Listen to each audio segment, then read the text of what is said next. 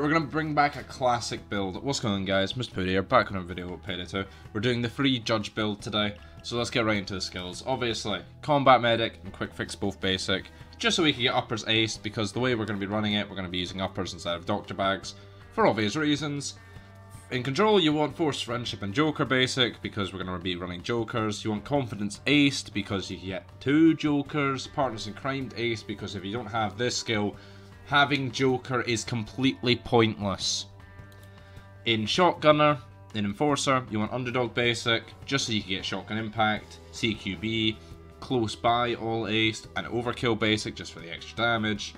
You want resilience ace because it helps with flashbangs. You want die hard basic because it's 50% less damage while interacting. Shock and Awe basic for the extra 25% armor recovery for you and your crew. Bullseye basic for the extra 5 armor on headshot because Bullseye is just a good skill. Scavenger ace because it's good for ammo because the Kimbo judges and the judge are not the best on ammo. In Technician you want steady grip. In Ghost you want duck and cover ace for dodge reasons. Inner pockets for concealment. Parkour basic for movement.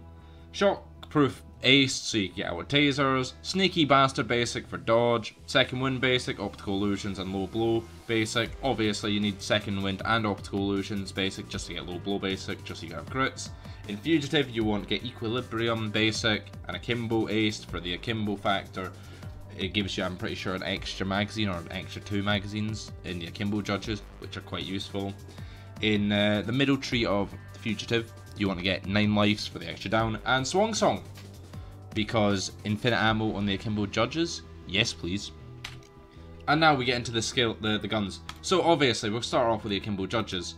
I like having buckshot on mine for the extra damage. Obviously you don't need to have the silent killer barrel. You could have the shark nose or this one, the king's crown. Doesn't matter. Obviously it's up to you what you have. I like having the suppressor on. Well, I don't know why I like having the suppressor on. But, you know, obviously concealment boost, compact laser module for the gadget. Optional if you have the receiver on. Completely up to you. For your secondary, you want the other judge. I have Dragon Breath judge for the secondary.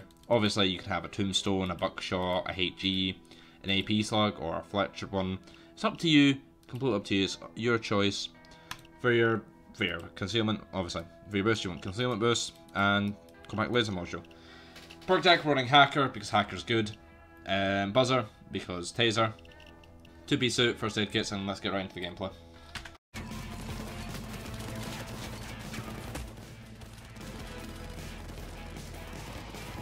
Here's the first aid kit.